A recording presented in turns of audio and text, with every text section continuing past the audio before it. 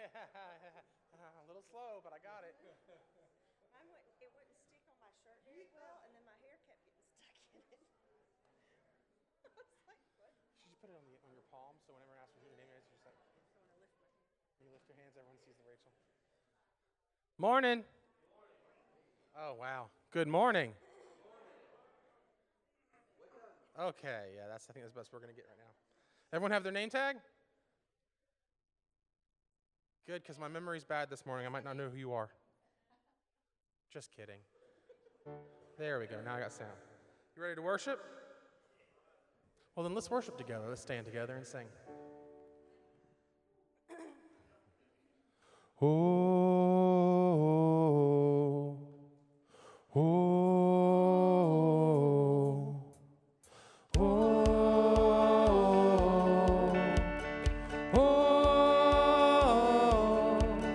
Bring your tide, bring your shame, bring your guilt, bring your pain.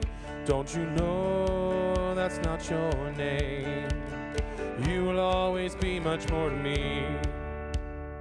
Every day I wrestle with the voices that keep telling me I'm not right.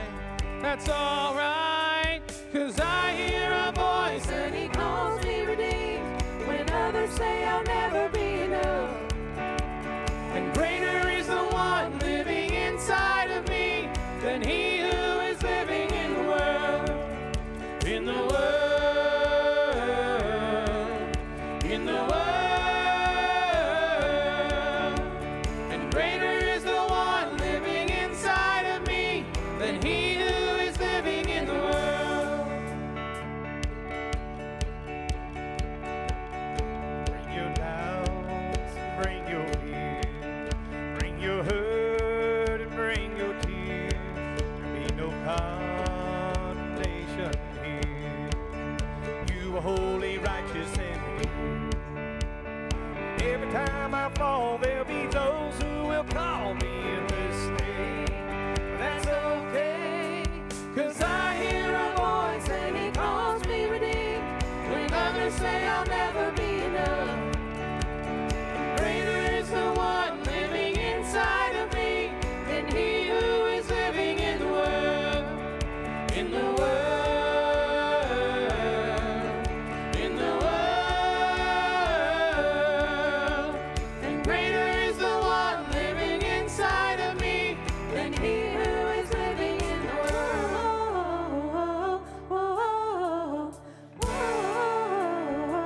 He's greater, he's greater. There'll be days I lose the battle. Grace says that it doesn't matter, 'cause the cross already won the war. He's greater, he's greater. I am learning to run freely, understanding just how he sees me, and it makes me love him more and more. He's greater, he's greater. There'll be days I lose the battle. Grace says that it doesn't matter, 'cause the cross already won the war. He's greater, he's greater. I am learning to run freely, understanding just how he sees me, and it makes me love him more and more. He's greater, he's greater. Oh, 'cause I hear a voice and he calls me redeemed when others say I'll never be enough.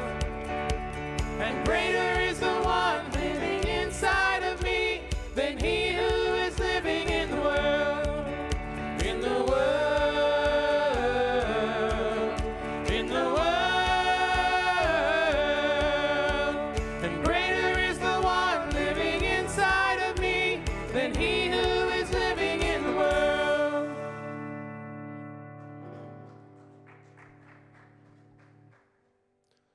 Through you the blind will see, through you the mute will sing, through you the dead will rise, through you all hearts will praise, through you the darkness flees, through you my heart screams, I am free.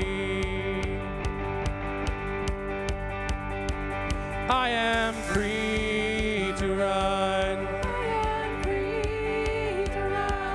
I am free to dance. I am free to dance. I am free to live for you. I am free to live for you. I am free.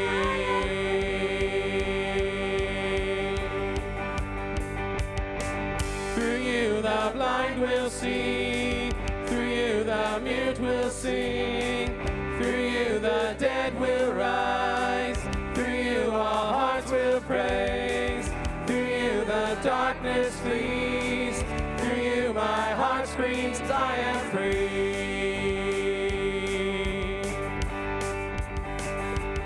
I am free to run. I am free to run. I am free to dance. I am free to dance. I am free to live for you. I am free to live for you. I am free.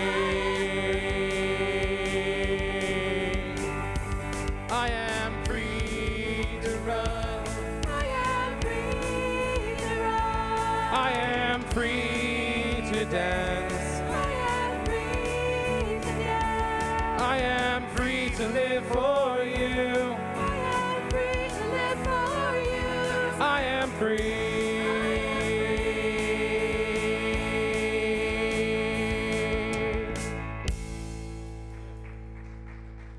Please be seated.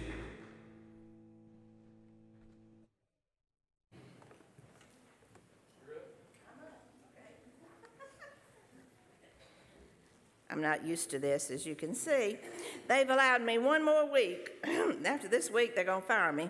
I get to make the announcements and welcome you to First Baptist Church on this fall morning. It feels good outside, and I'm so glad to see that you're here today. We all have name tags.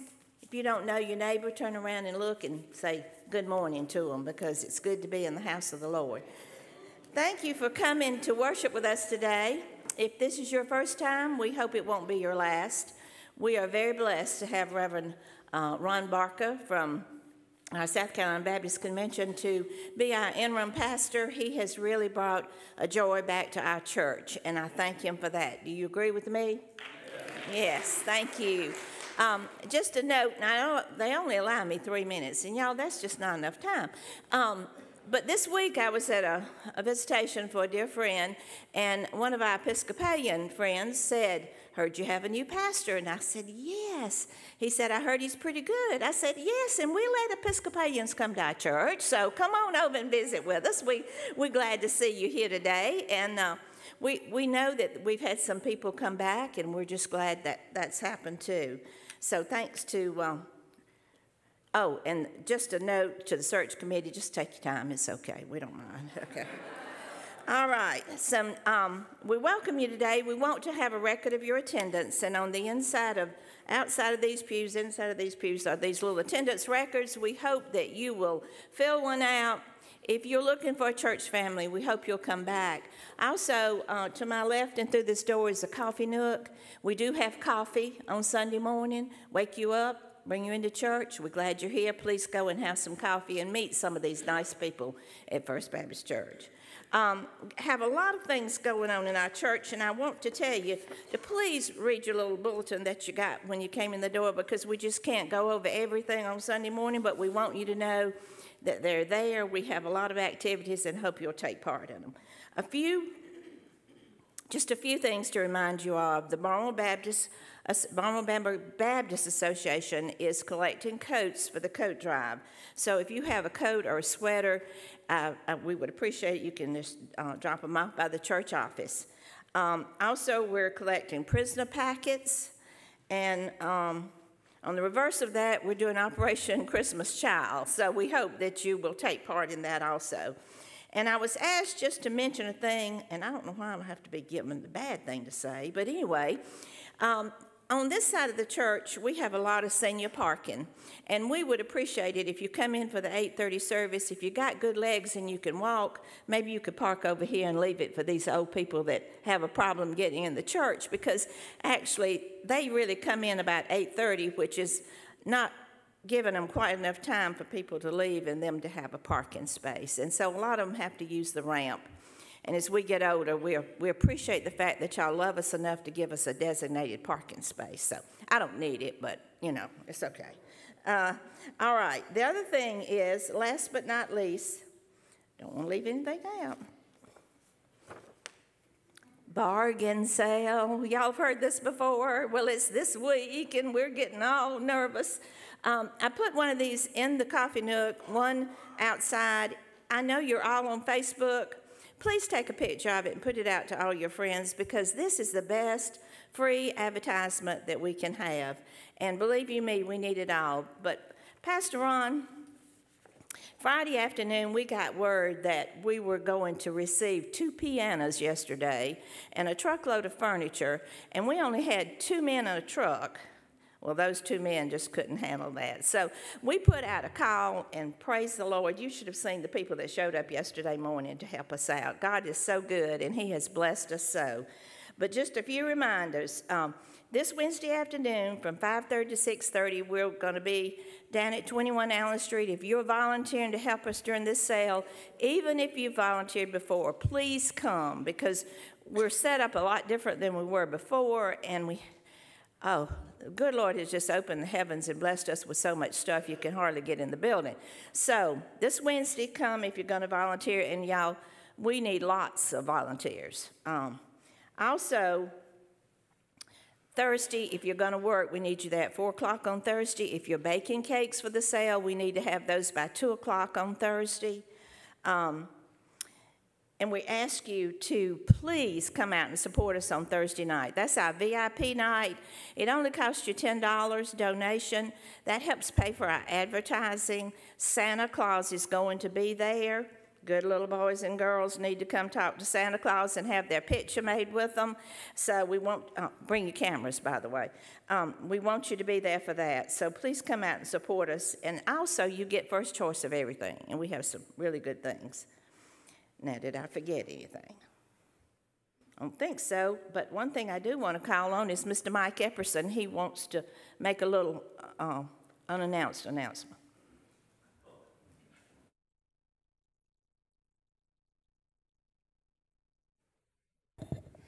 Ron, if I can get you to come up front.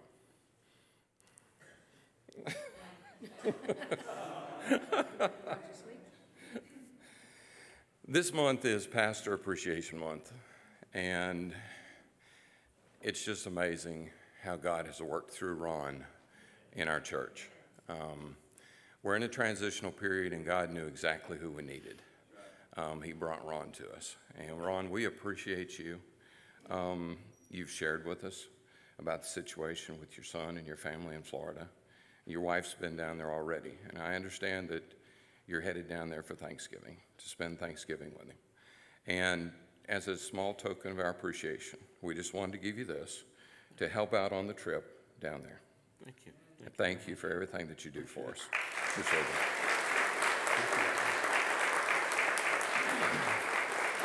And I think Marty Grubbs has Pray First.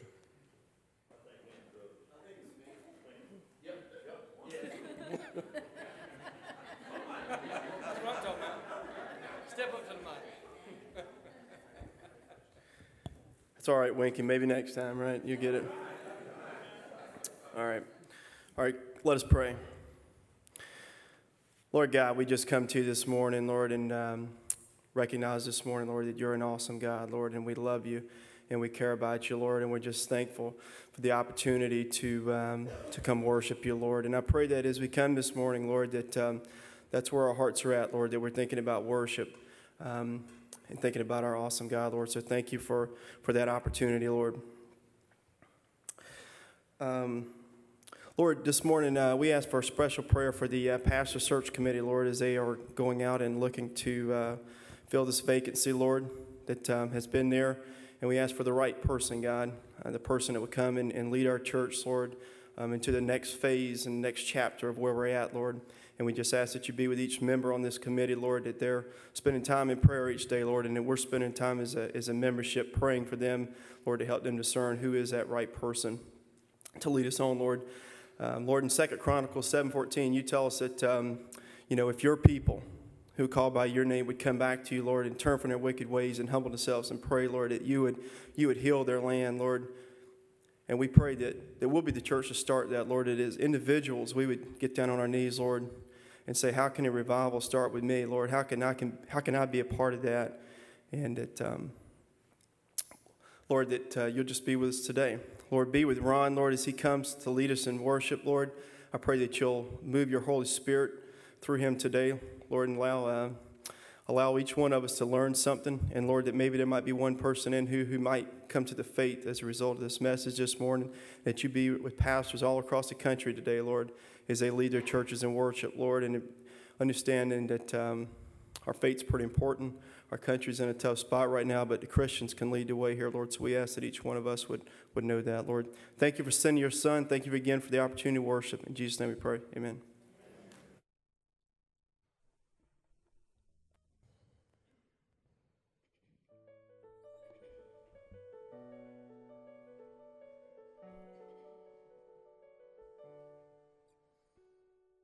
I see the work of your hands. Galaxies spin in a heavenly dance, oh God. All that you are is so overwhelming. And I hear the sound of your voice. All at once it's a gentle and thundering noise, oh God. All that you are is so overwhelming. I delight myself in you, captivated by your beauty. I'm overwhelmed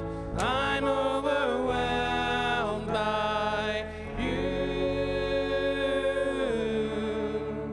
God, I run into your arms, unashamed because of mercy. I'm overwhelmed by you.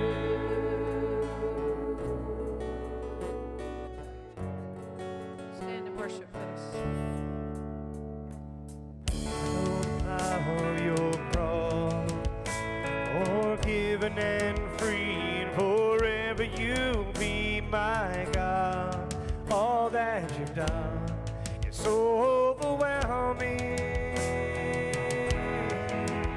I delight myself in you, in the glory of your presence. I'm overwhelmed by you. God, I run into your arms, unashamed because of mercy. I'm overwhelmed by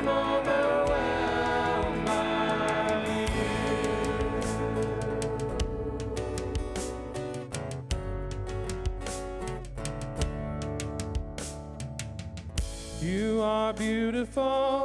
You are beautiful, oh God. There is no one more beautiful. You are beautiful, God, you are the most beautiful. You are wonderful, oh God. There is no one more wonderful.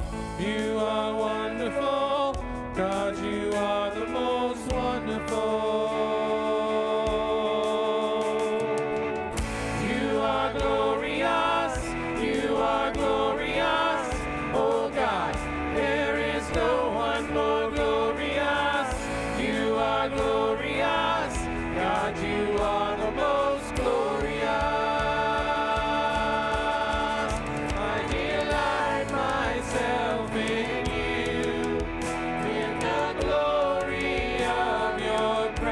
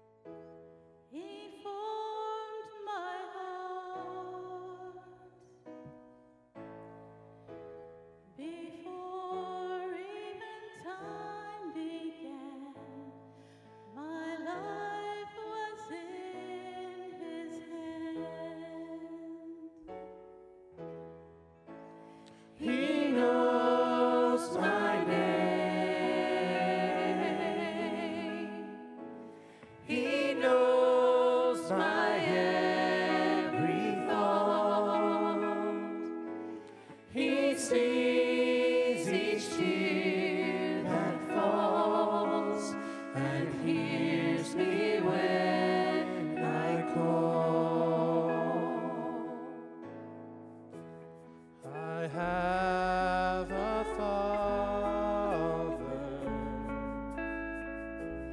He calls me his own. He'll never leave me, no matter where I go. He knows my name. He knows my every thought. He sees each tear that falls and hears me when I call. He knows my name. He knows my every thought. He sees each tear that falls and hears me when I call. He hears me when I call.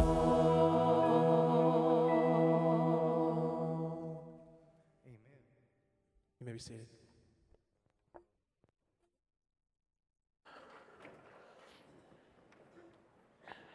Good morning. Good to see all of you. Now, here's what we need to do. Hope everybody's got their name tag on. This is not to help you know who you are. I hope that's a given. But what I need for you to do is, now listen carefully, this is heavy instructions, deep. I need for you to stand up, and I need for you to go to 5 people that you don't normally shake hands with or hug or whatever. And listen now, say their name, okay? Unless it's a police officer, I love to hear my name, okay? You know what I'm saying? And, or my wife. But anyway, cut that out. But anyway, I just, so stand up now and find some folks, and 5 people now, come on, 5 people. 5 people.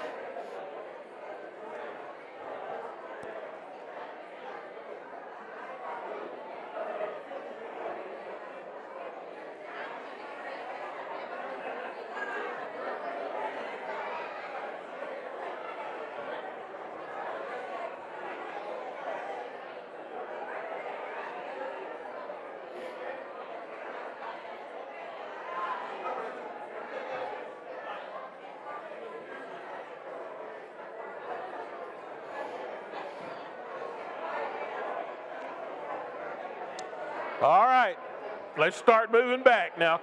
Come on. You're lingering. My name's Rufus T. Flywheel. Rufus. Ron.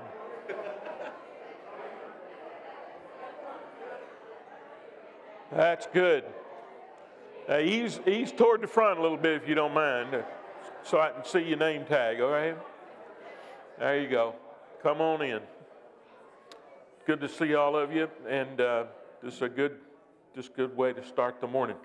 Fellowship Sunday school class. Who's here for the Fellowship Sunday school class? There we go. And this is which one? Lynn. All right, now Lynn, I want you to step right up here and tell us about your class. We are an all ladies, not to be confused with old ladies, Sunday school class. The ages, I'm sorry. Go. we're not.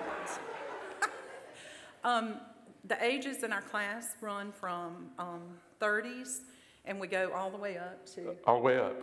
80s. And it's a lot of fun. We enjoy one another. We just get together and we dig into God's Word, and we share how God has just blessed us and what we've gone through, some of the things, hard times maybe, that we've gone through, and how He's brought us through them victoriously. And I love my ladies. I have the opportunity to teach every other Sunday. We did that on purpose because when I was asked to come teach, I felt like that God was bringing me into that class also to let them pour into my life. And He has, and I'm thankful for it. And just love my class. Is there still room for other folks? There is plenty of room. So if you don't have a class now, this is a place to start. If you're a woman. That's right. That's right. That's good. On 3, I want you to say Lynn's name. Ready? 1, 2, 3. Lynn. Thank you, Lynn. Thank you. Good job. Give Miss Lynn a hand, will you? These Sunday school classes are so important, and we've got to have some safe places to go to. Well, I want you to, if you have your Bibles, turn with me to the Psalm 36, and we'll get there eventually. And but this morning, we're going to talk about David's life a little bit, and but let's start back at the beginning. Now, you know the drill. We're going to go Adam, potential, Abraham, promise, Passover, David, passion. All right, let's do this. Ready? Adam,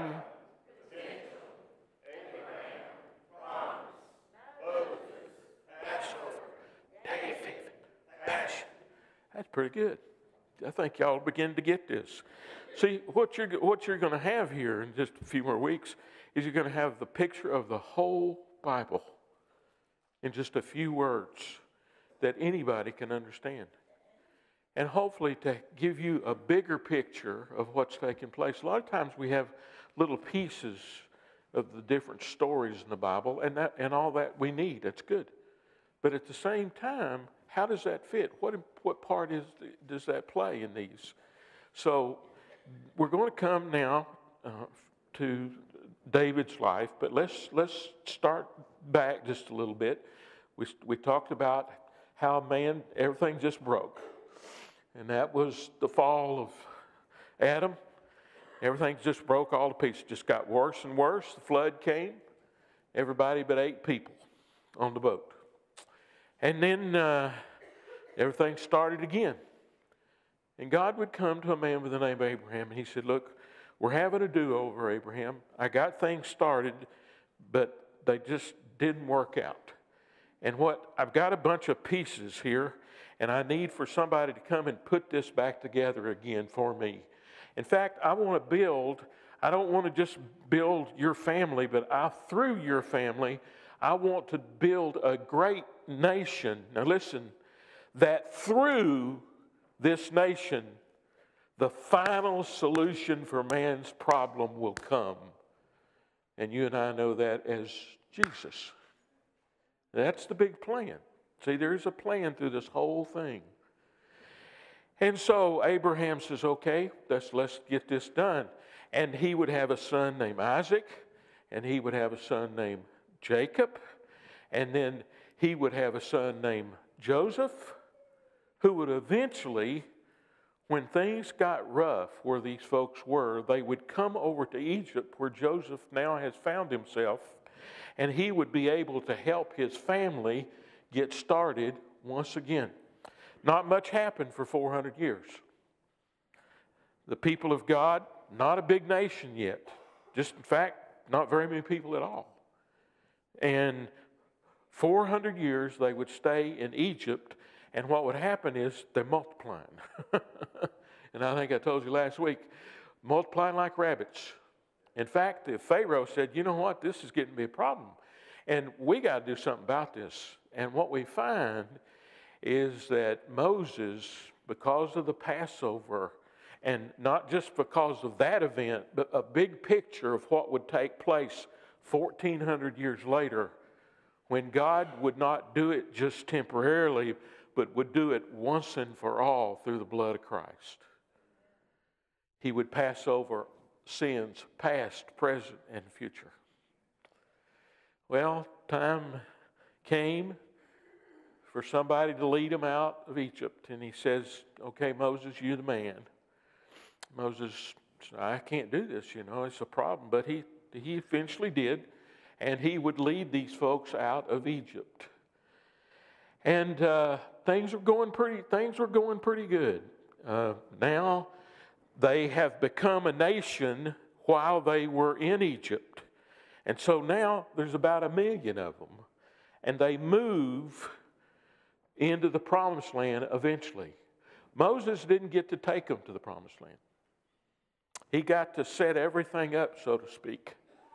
But he had some disobedience in his life. This is another picture of just how seriously God takes sin.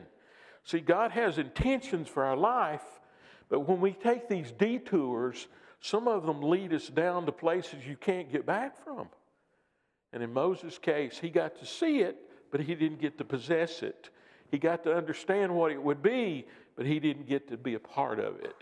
And so many times in our own life, we get to see something of what God's doing in a person's life or in a church, and yet we never get to possess it ourselves because of whatever it is we're holding back in our life. And one of the things that begins to happen with the people of God is, and I think I laid it down here or put it in your outline, they became a nation. And that nation at that time was ruled by judges. Now let me show you what I'm talking about. Just through the Bible. Genesis, where it all started. We got the fall, we got the flood, we got Abraham. You go to Exodus, it's where you get Moses, the people coming out, going into the promised land. God gives the 10 Commandments. In fact, then you get Leviticus, where all these different guidelines for how you worship. In fact, there are over 600 of them that they had. And then you get the book of Numbers, which kind of records all of this happening. And then you get the book of Deuteronomy, which includes 4 messages by Moses to the people of God before they get ready to take over. And then you come to a book called Judges, or Joshua. And why was it Joshua? Well, what happened is when Moses died, they had to have another leader for this nation. And that would become Joshua. Moses is dead, Joshua's coming. I could say that about your next pastor, I'm going to exit, Joshua's coming. Just keep that in mind. Joshua, I ain't dying, no. Just thought. But anyway, that just not in the notes. But anyway, we wanted to see that. And so how would they be ruled then in this land with this new leader? And they would have something called judges, several judges. And people were okay with that. I mean, it worked. I won't go into all the judges' names, but the book of Judges will tell you a little bit about what that's about. Well, then, interesting things happened. Just like me and you, they kind of looked over into other lands and say, you know what? They don't got judges. They got a king. Can we get a king? Just like a kid. I don't have a bike like that. Mom, can we get a bike like that? I mean, we're just so predictable. Well, you know what? They got a steeple like that. Let's get us one. I mean, it's crazy. Crazy. So predictable. So God says, look, you don't need a king. We got judges. I got a plan. I'm trying to implement the plan. They just kept hee-hawing around and say, look, we want a king, we want a king, we want a king. God said, okay, I'll give you a king. His name was Saul. Now Saul, the problem with him was he did not lack what it took to lead those people. He didn't have the skills, but the big part was he didn't have the character. Because here is a man who just had a real problem. I mean, and where we first see David is a young boy. He's a shepherd. Now, this is about passion. David was passionate about God, even as a child. I stayed up a little while last night, a little while long, because I took a nap yesterday afternoon, and so I was up and I watched that Clemson game. And so I'm watching this thing, and I just got so tickled because on the sideline, the defensive coordinator for Clemson, he is just, they've got one big old boy who pulls him back to keep him from getting on the field. Because he gets so excited, he goes down everywhere, and he runs up and down, and he's in the ref's ear. And one time he was in the ref's ear, I thought he was going to definitely get a penalty. He was all over him. And the ref didn't pay no attention to him at all. And here's this big guy on the side, keep pulling him back. Because if you get a penalty if he gets out there, and coaches aren't supposed to be on the field. And what I got funny, he pulling back. And they said, look, you may be sore from me doing what I'm going to do to you, but I'm going to protect you, So he kept pulling him back. I've never seen anybody so passionate in my life as that defensive coordinator. And David was that kind of person about God. He was so passionate about God. And see, he at this time was just a shepherd boy. And he's taking care of things. Obviously did a lot of great things, as we know about David, even as shepherd. But David's brothers now are up at a battle. They're in the promised land, but even in the promised land, they're going to run into a few problems. And one of them was the Philistines. They had one dude about 9 foot 9 inches tall. And now, battle was funny back then. What they would do is that you'd have the people of God's army, Israel, over here.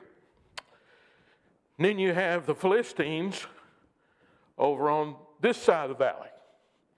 And the way they would do it is the Philistines would send one guy out, Goliath. Then Israel was supposed to send their guy out. And the two of them would fight it out. That saved a lot of people's lives, by the way. But anyway, that's the way they do it. But the problem was that Israel, when they saw Goliath, we ain't going out there. Saul said, I ain't going. I mean, he's the leader. I ain't going.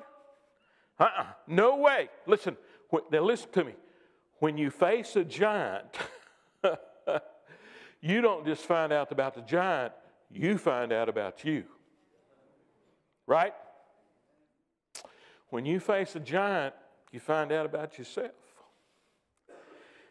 I've mentioned my son. We were talking on the phone because the divorce got final Wednesday. He said to me, what do I do now, Dad? I said, I don't know. He said, what do you mean? I said, let me ask you a question. I said, who are you? He said, what do you mean? I said, this is a big giant. We already know about the problem. Now, who are you going to be? He said, I got to think about that. I said, well, I already think you know the answer, but now we're going to find out who John is. I said, this is not about me. It's not about your mama, not about your brother, not about your sister, not about your ex-wife, not about your kids. It's about you. Who are you? And every one of us have to ask that question of ourselves when we face the giant. Now, when David showed up, he went by Chick-fil-A, got a bunch of stuff, took it out to his brothers. You know how they make those trays? David had a whole bunch of them. And so he goes out there, sees his brothers, and he hears this commotion stuff going on. And he says, "What's the deal? Who's going to go fight the giant?" And his brothers said, "Man, I don't know. Give me one of them sandwiches." You know, they do not want to deal with this. They are scared to death. They are afraid. And in David's mind, he's saying, he's disrespecting my God. He's disrespecting my God. Where are all these grown men with all this armor on? What's the problem? God plus one's a majority. I can hear David. You know, and he's probably got one of his brothers pulling him back. You know, don't go out there, David. Don't go out there. Dad will not like this. Don't go out there. David's saying, I'm going. I'm going. And so Saul said, finally we got somebody to go. Here, put my armor on, man. David said, I don't need this stinking stuff, man. You don't understand. Our God is able. And see, David knew he was able because he and God had done battle with the elements and the critters. He already knew God. This is why David was so passionate about who God was. Let me tell you what happens to us in church is we lose our passion. We lose our passion. Passion doesn't just go into excitement. In fact, a lot of people who are passionate about God aren't excited at all. They're just intentional. But some of us, we get all excited. Fine. As long as Vance Havner says, when you hit the ground, you walk straight. David was that way. So he said, look, I got this. I got this. You boys go over here and eat your sandwiches. I'll take care of this. So he got those 5 smooth stones, one for the giant, and his tradition says, one for his 4 brothers. I'll get this done. And on that day, now David didn't win, God won. God won. Now David knew that. This was what happened in David's life. This was why he was so passionate. He knew God. Now, here's some things begin to happen in David's life. He did defeat the guy. He did defeat him. He did bring the Ark of the Covenant back to Israel. You say, that's an Indiana Jones thing. Yeah, it is. But what you have to understand is that the Ark of the Covenant represented the presence of God. Now, the Ark of the Covenant today is in here. The presence of God is in a believer now. Not in the building, not in a box, but in a heart. And so David, he says he brought the Ark of the Covenant, which back then represented the presence of God. The deal is they had a tabernacle in the wilderness, but they didn't have a place to put the Ark permanently. And so another thing that David did was he's raised money for the temple. Jackie was his assistant. Her great, I mean, you know. But see, God used David to do these things. It wasn't that the temple wasn't important. But then something happened in David's life. David took a detour. He was someplace that he shouldn't be. It's always important to be where you're supposed to be. Where we get in trouble is when we're in places and times we're not supposed to be. David was supposed to be in battle, but he was up on the porch and being very tempted. And you know the deal of David and Bathsheba and all that took place with him. The rest of David's life was not pretty. But David was always a person who was passionate for God, a heart for God. He had a lot of his children, his grandkids, problems. In fact, David's son now, who would be the next king, would be Solomon, who would get to build the temple because of David's sin he did not get to. Notice the pattern. Moses didn't get to. David didn't get to. God uses broken people. In fact, they're the only ones who become useful. Dr. Stanley always said, God's use of us is directly proportional to our brokenness. Not in spirit, but in will. Well, let me take you now to the 36th Psalm, just for a minute, okay? I want you to take a look at this, because these are the things that David found out about God that made him passionate for Him. This whole psalm is about really how rotten men can be, but it's really more about how loving God is. Verse 5 in Psalm 36. Your loving kindness, O Lord, extends to the heavens. Your faithfulness reaches to the skies. Your righteousness is like the mountains of God, and your judgments are like the great deep. Lord, you preserve man and beast.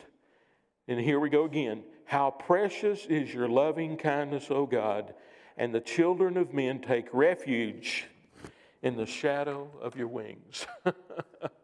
I like that. Take refuge in the shadow of your wings. Now there's 4 things on here. I just want you to grab hold of these this morning. I want you to walk away with this. I want you to walk away with this. 4 things about God. Now, here's what you need to understand. Part of the problem with our passion, 2 things kind of suck the life out of us or suck the passion of us. One of these things that sucks that sucks this life out of us is simply the circumstances of life. Life is not fair. Misery is optional, but life's not fair. And life throws a lot of stuff at us. Life goes like this. We have good times. We have rotten times. We have good times. We have rotten times. We have good times, doesn't last very long. Then we have a rotten time that seems to last forever. And David understood that, and David knew that. But here's what he also knew. He knew that God didn't change. He knew that God wasn't this way because God was steady all along. And what was steady about him? These 4 things. 1, his loving kindness. People sometimes, I hear them talk, and I feel the same way sometimes. I don't feel loved. I don't feel loved. We don't feel loved. Because the circumstances are saying everything but that. I don't feel loved. This is why God puts people in our life. This is what the church is for. A while ago when you went around and greeted, people love to hear their name. The church ought to be one of the places. See, and God says, you know how lost people really know that you're really cool? Is they'll see you love each other. See you love each other. And see, this town, your reputation is based on how much you love each other. It's not based on whether or not you got an elevator. It's not based on whether or not we have 2 services. It's not based on whether or not you got a youth center. It's not based on all the things a lot of times that we think are really important. God says, look, this town will know about you and your passion for me based on how much you love each other. Now, all these other things, they're good and important, but they're secondary. Loving kindness. I don't know about you. Somebody asked me the other day at the office, said, Ron, one of my buddies, he said, I know you had a rough time. I said, yeah. And it's interesting enough, it was a dad who's the same thing had happened to his son. He said, you need a hug? I said, yeah. Now, he couldn't reach around me, but it was okay. It was okay. And I see people all the time. Rick Warren makes a mention of the fact that when people come to church, he and some of the folks, some of his pastors, people want a hug. Why? Because it's the only one they get for the week. Loving kindness, how does it get out? Through us. But God doesn't change. Well, it doesn't just say His loving kindness, His faithful. Circumstances will change, but God doesn't change because of circumstances. He's still faithful. He's still faithful to us. We talked about how faithful you've been. I talked to Mike just a little earlier. The budget was going to be around $650,000. Because you have been faithful over the last 3 or 4 months, they've been able to push the budget up to $695,000 roughly. Why? Because of the faithfulness of this church. But God is faithful to us. God is faithful to us. Faithful, righteous. He's holy. God's holy, and that doesn't change. And that's why it's important that we have a Savior, because we're not holy. We become aware when we see God, and we become aware of the fact that God is holy and we're not. And that's why when Jesus did what He did, He said, I count your trust of me as righteousness because I have done something to take the barrier down between man and God. And you've received the gift. And just is the last one. What's that mean? It means He's fair. Don't ever think God's not fair. People are not fair. God's fair. Defensive coordinator, he didn't think the ref was being fair. Well, that's a good picture of life. But guess what? God is fair. And sometimes in the minute we don't see that, but one of the things that happens is down the road we look back and say, you know what? I'm glad God didn't answer my prayer. Because you said, just wipe them out, God, or what, I don't want to live no more. Take me, Lord. God says, not yet. Well, I know, but I'm hurting. Yeah, I know, but you're not hurting enough. Now, why would God do that? Because it drives us to the point of our dependence being on God. Last thing here, I put it in here, just a couple things. Circumstances come and go, God doesn't. But the big question is, at the end of our life, what are people going to say that you were passionate for? What are people going to say that you were passionate for? That's a big question. Now I want to do something here for the invitation just a little bit, just a little different. I want to ask the band to come on up, if you would. Get ready to do that. You know my name. Okay? Can we do that? Sure, we can do that. We can do that, can't we? Now, I just need 4 deacons. 1, 2, 3, 4. There you go. There's 3 of them. Here's another one. Bob. All right. 1, 1, 1, 1. Now, y'all just stand there. That's good. Now, I need you all to move in here to the first 7 or 8 pews like you're a choir. So come on, this is a little different. Come on. Come on now, just go with me now. I ain't gonna hurt you. We're gonna be a part of a choir here. Don't go out the back door on me now. Come on. Don't run. Won't hurt, promise. That away. All the way across. Some of you are sitting just right. All right, everybody right in here. Yeah, that's looking really good. Yeah, we're getting there. I want you to notice something before we sing, though, just right off. I want you to look toward the back just a second. Is there room for more people? Wouldn't it be cool if you had to sit toward the front simply because people are back there? Wouldn't that be cool? Now, I'm going to lead this choir. This choir is going to sing one of my favorite songs.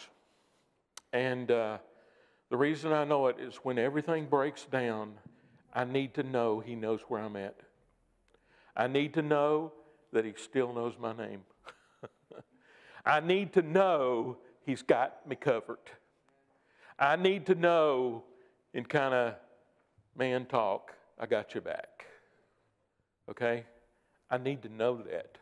My emotions need to know that the God of the universe, who created this whole thing, who knew me before when I was being formed in my mother's womb, even before that, He knows where I'm at and He knows my name. Now, some of you this morning are not sure about that. And you don't have the kind of relationship I'm talking about. Or something's gotten in between. Or maybe this morning you've come and you just need a hug. Now, there's 4 men up here who love God.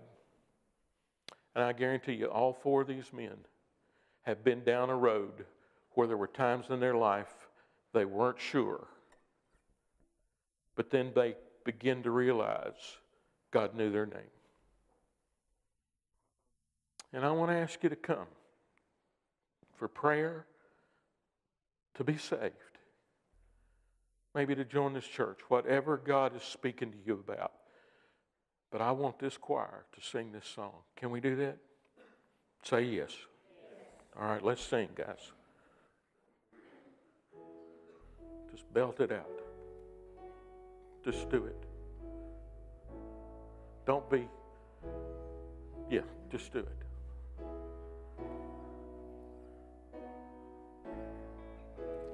I Have a maker. He formed my heart before even time began. My life was in His hands. He knows my name. He knows my every thought. He sees each fear that falls. You come if God's speaking to you. When I call, I have a Father. He calls me His own. He'll never leave me, no matter where I go. He knows my name. He knows my every thought. He sees the hair that falls, hears me when I call. He knows my name.